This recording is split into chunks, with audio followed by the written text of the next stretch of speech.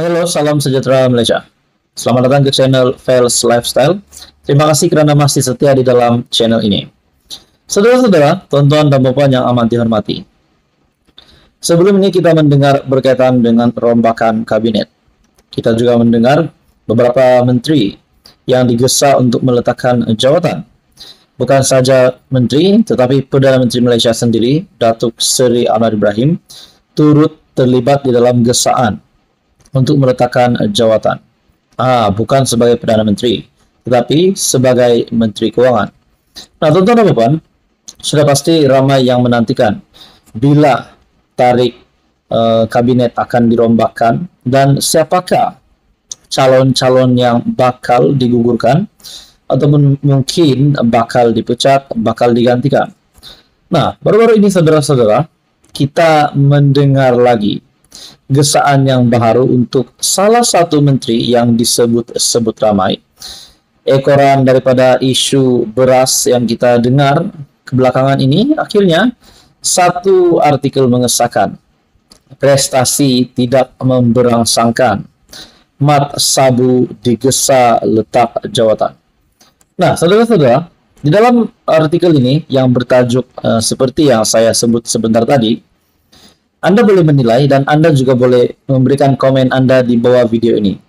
Pertama, adakah Mat Sabu memang benar-benar tidak menjalankan tugas dengan baik sebagai Menteri Pertanian? Dan yang kedua, adakah Anda menyokong tajuk artikel ini berkaitan dengan prestasi tidak memberangsangkan Mat Sabu dan beliau digesa letak jawatan? Adakah itu adalah satu perkara yang relevan untuk dilakukan? Dan yang ketiga, adakah Anda tidak setuju dengan kenyataan ini, di mana Mat Sabu digesa untuk meletakkan jawatan, walhal Mat Sabu menjalankan tugas dengan baik? Nah, ada beberapa pilihan yang Anda boleh komen di bawah. Nah, di dalam artikel ini dari Malaysia Gazette, Menteri Pertanian dan Keterjaminan Makanan, Datuk Seri Muhammad Sabu, digesa untuk meletak jawatan kerana gagal menangani isu bekalan telur mentah dan beras putih tempatan. Ahli Parlimen Tanjung Karang, Datuk Zulkafli Hanafi, berkata, seorang pemimpin parti bukan kriteria pemimpin cemerlang menerajui sebuah kementerian. Ketua parti bukanlah kriteria yang melayakkan secara otomatik untuk diangkat sebagai menteri. Ini jelas dengan kegagalan Menteri Pertanian dan Keterjaminan Makanan yang kelihatan dipandu dan memandu kementeriannya. Ini terserlah dengan isu telur dan sekarang isu bekalan beras putih tempatan. Jadi saya mohon Menteri, Ahli Parlimen Kota Raja untuk meletakkan jawatan Menteri ataupun PM perlu menggantikan beliau dengan seorang yang lebih berkelayakan bagi menerajui kementerian penting ini dan menyelesaikan isu makanan rakyat, katanya.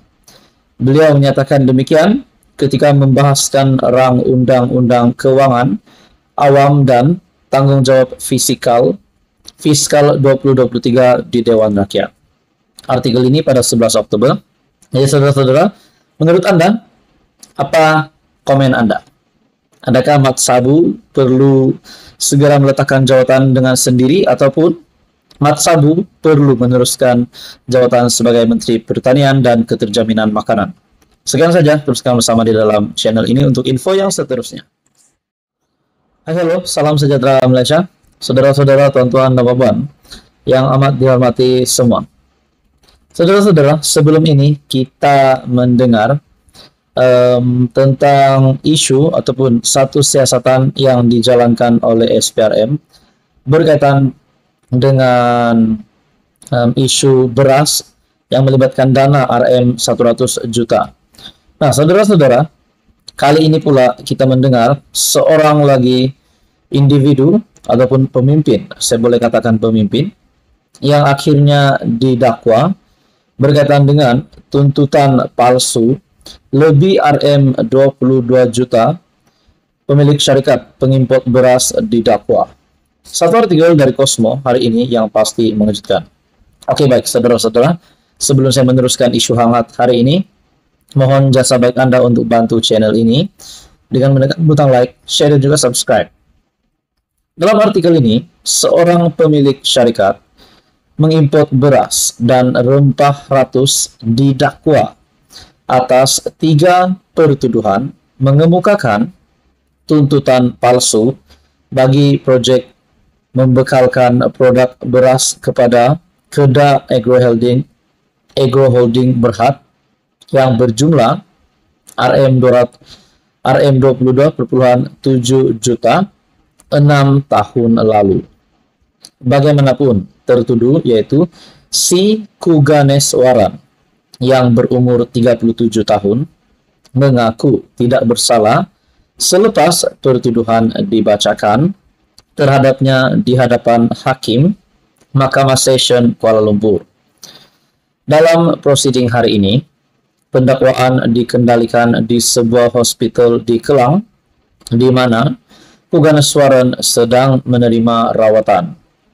Mengikut ketiga-tiga pertuduhan, Kuganeswaran memberi 3 set dokumen tuntutan palsu kepada seorang agen SME Development Bank Malaysia Berhad mengenai pembiayaan komoditi murabaha tim financing I-Facility CRMF bagi proyek membekalkan produk beras kepada Kedah Agro Holding yang kesemuanya berjumlah Rm22,7 juta, yang mana pembekalan tersebut tidak dilakukan. Kesalahan itu didakwa dilakukan di pejabat SME Development Bank Malaysia Berhad masing-masing pada 27 Januari, 1 dan 14 Mac 2017 mengikut Section 18 Akta SPRM dan boleh dihukum di bawah Section 24 dalam kurungan 2 Akta sama. Section itu memperuntukkan hukuman maksimum penjara 20 tahun serta denda 5 kali ganda nilai yang palsu atau Rm10.000 mengikut mana yang lebih tinggi jika sabit kesalahan. Kes itu dikendalikan Timbalan Pendakwa Raya Muhammad Afif Ali, manakala tertuduh diwakili Peguam Datuk Abu Bakar Isa Rahmat. Mahkamah kemudian membenarkan tertuduh diikat jamin Rm60.000 bagi ketiga-tiga pertuduhan beserta syarat tambahan. Pasport diserahkan kepada mahkamah selain tertuduh melapor diri di pejabat SPRM berdekatan setiap bulan. Tarik 23 November ini ditetapkan sebutan semula kes. Nah, saudara-saudara, adakah di sini kita boleh katakan satu lagi jurung akhirnya tertangkap, di mana keputusan mahkamah disahkan oleh artikel ini. Tuntutan palsu lebih Rm22 juta pemilik syarikat pengimport beras didakwa. Apa komen Anda? Teruskan saja bersama di dalam channel ini. Untuk info yang seterusnya, mohon bantu channel ini dengan menekan butang like, share, dan juga subscribe.